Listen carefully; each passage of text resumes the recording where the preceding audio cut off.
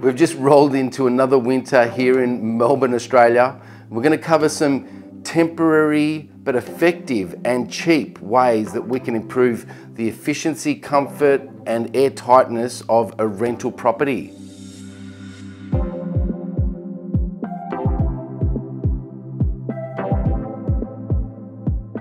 When it comes to rental properties, there's a lot of things that we're sort of a bit wary about doing because we don't want to do anything permanent that the homeowner is going to have a problem with.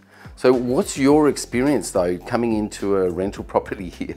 It is cold here. It's cold. The heating system can barely keep up with the cold. Drafty, uncomfortable, and basically we can't turn on the heat and expect it to be comfortable here because the heat just basically leaves the house. 5 minutes later, it's cold again. So it's pretty sad. We want to keep it warmer. There's almost no point in keeping the heat on. Yeah. Now this home though, it's got everything. It's got evaporative cooling, it's got ducted heating, it's got refrigerative split system heating, cooling, and then it's got all the old school ventilation stuff as well, right? Yeah, a lot of history in houses like this. Yes. Yeah.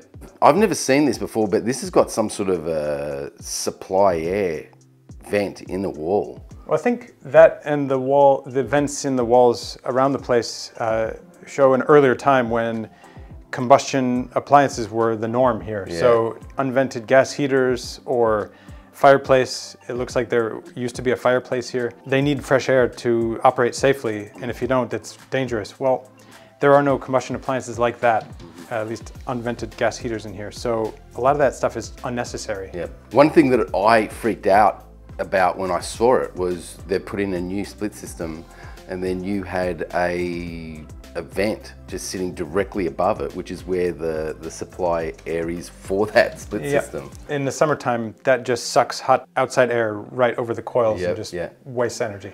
And could you imagine also how fast the filters will get dirty as well?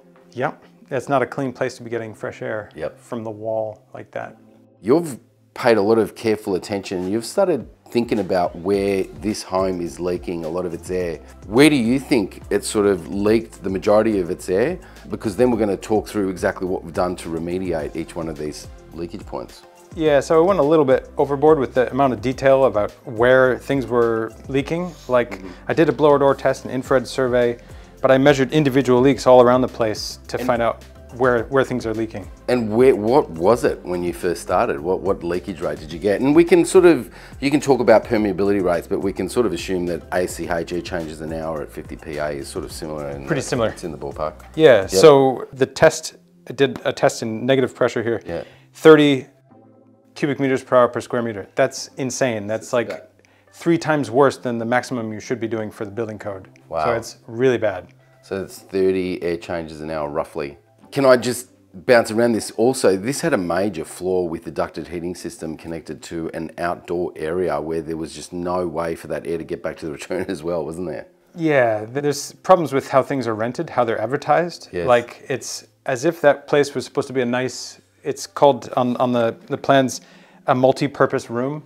Really the only purpose you should use it for is sort of exhibits of how not to do stuff. Yeah, well, that's like a DIY that someone thought, let's pump heat in there.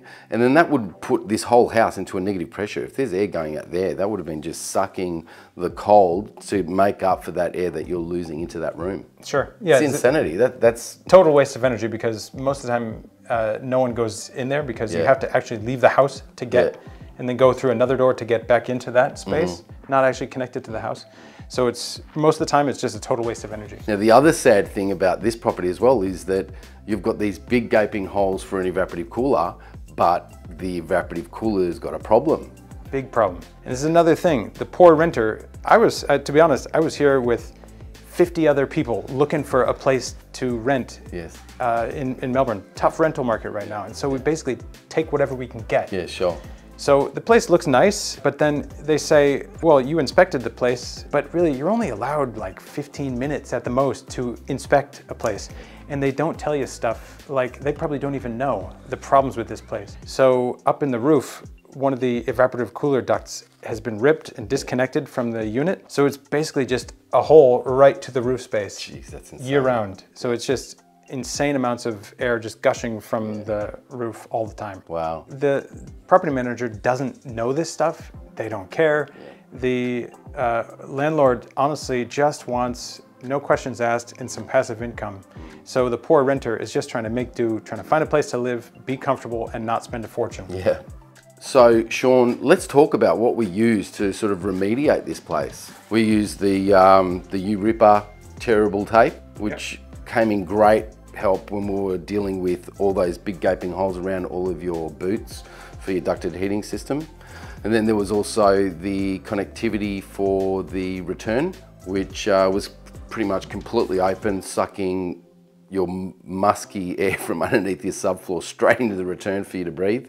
Now that ducted heating system had, when you got here, a lot of dust on that filter, didn't it? But not on the side that we would have all thought. Right, so it's getting a bit into the building science here, but yeah, what we could see from all the dirt on the filter was that the air was actually not going through the filter in the way that you would expect. Is basically stack effect was sucking air from the underfloor space and leaving its dirt as it comes through on the filters.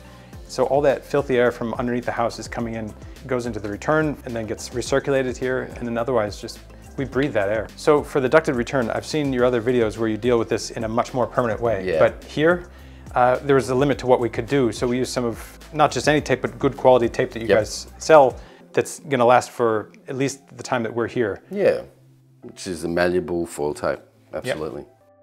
The ducted heating outlets, all of those booths just completely open.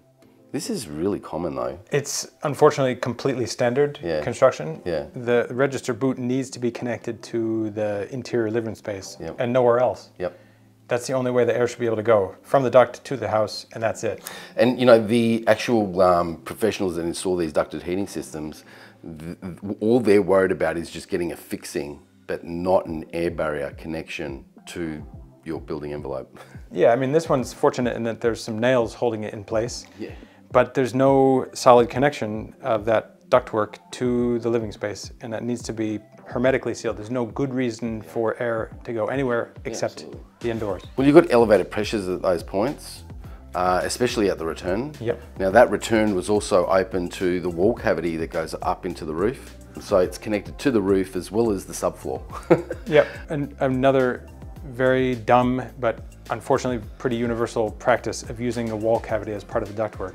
Wall cavities aren't built to be ductwork, so that should just be fully ducted to the register on the wall. So that practice of using the building cavity as ductwork, prohibited in codes abroad for 15 years at least. Sean, the evaporative cooler, it's dead in the water.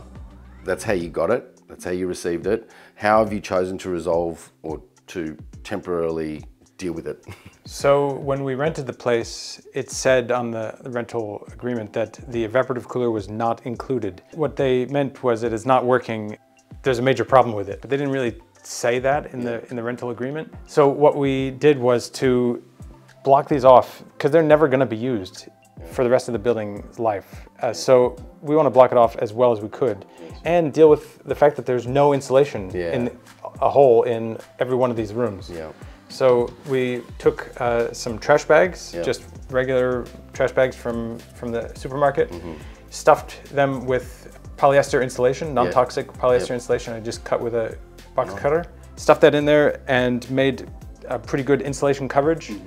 And then we used the contact adhesive to make a seal over there. All this stuff is totally removable. That's when we move out, hopefully we'll be here for a while, but when we move out, we can take that off, remove the insulation if we need to, if they ever decide to try to use that evaporative cooler again. It's all reversible. So Sean, you went through and you sort of got a really good idea what was leaking the most so that we could really focus on those points, and then you got a result. What did we end up at? Well, before, the biggest leaks were the evaporative cooler, the heating system, the bath fans, and these wall vents. Those were the big things that we addressed. And we started at a permeability of about 30, which is bad. I mean, it's ungodly bad. Shocking. And then we got it down to about 15, which is a 50% reduction with a couple hours of work and a couple $100 of material. It's, as a renter, that's absolutely well worth the investment because we just want to be comfortable. Absolutely, and healthy. So all up, not that expensive to conduct these retrofits, right? No, I mean, we had the bag of insulation and we had the tape, the contact paper, some masking tape, all told, probably... Draft stoppers. Draft stoppers. This is a draft stopper. It goes above your exhaust fan that isn't covered over the top, so stops permanent, constant air leakage via your exhaust fans when they're not in use. So definitely less than a couple $100 for all that stuff. And that'll make a big difference to the comfort and potentially also the health of the house as well. For sure. Yeah, I'm really looking forward to being more comfortable.